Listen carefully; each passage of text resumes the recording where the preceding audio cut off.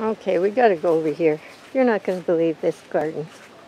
I've let the squash grow out over the lawn, and this has just happened in the last few weeks. It's just huge. But look in here. Look in here. And we can keep these over the winter. There's two big ones there. There's another one there.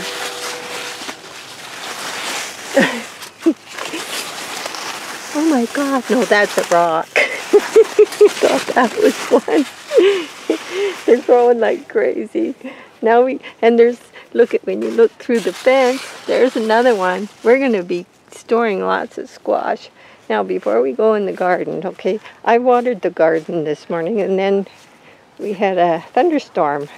Sunny now, but you're not going to believe this. I haven't been weeding. I haven't been doing nothing. Next year I will be better. I promise. Look at pumpkin, and that tiny little thing beside the pumpkin is a cantaloupe. And there's lots of cucumbers. Oh, because it was so hot, I haven't been out doing what I should be doing. But look at this. Here's a pumpkin. This is growing out of the garden. Here's a pumpkin. And then over here, one decided to lay in the bushes. There's another pumpkin. Oh my goodness. I don't know where they all are. There's another one down here. I don't know. They're just everywhere. And look at this. Look at this. It's a jungle. Anyway, next year I'm going to buy this rubber, and I'm going to you can see the tomatoes. Now, I got one batch. I think I'll can some sauce on Sunday. But I haven't wanted to thin them because if I thin them, they'll get burnt in this continuing sunshine. So, let's go in for a minute. I'm not proud of it at all. And I've been picking peaches. There's a few left on the tree. It's not a lot this year, but okay, here we come in. This is that one squash plant. One squash plant. And I am sure there's more squash under here. Just goes for miles. It goes over this way.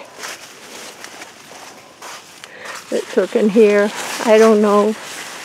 Oh boy, there's one over there. I see. Oh boy. And then these are the beets. And these are weeds, but the beets are healthy. And I'm going to be cooking some and freezing them in butter, Creo packing them. That's potatoes over there. But the beets the leaves are healthy. It's just Carolyn hasn't been coming out here and weeding. And don't want to make you dizzy. Tomatoes had a bad year because we had all that pouring rain. But luckily, there's lots coming. And there's enough to probably do one batch on Sunday. But because of all the heat, they started to get a little sunburnt, some of them. And we've been eating the sunburnt ones first. And I don't dare top them because they need all the Oops, it's slippery because it's so wet. So this is the other side of this row. See my weeds? I'm going to run rubber up here next year. So, like here's a big one. And that's sunburn. But the bottoms are good and they are delicious. They're not real, they have lots of meat. So there's, more. But and they're beautiful tomatoes. They're just beautiful. I'm going to make Brian jealous. Okay, I have a few Romas, and they've been kind of falling off. But they're just thick. There's mosquitoes in here, and I'm getting bit. If they'll come up, it can be 200 degrees, they'll come out. In there is Romas. So over here we have some more squash. I love squash, and it's so good for you. And I have some red cabbage and cucumbers. There's a cucumber down there. But they're coming steady. This is just crazy. I can't even go in there and show you because I'm in my slip-ons.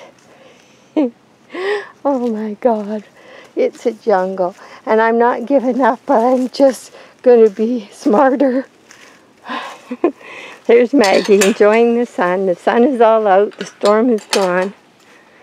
So she's out enjoying it. Yeah, you're enjoying it. So everything else is just that we needed that rain. It was better than nothing. And that's it. I got to undo this and probably hopefully got it all on.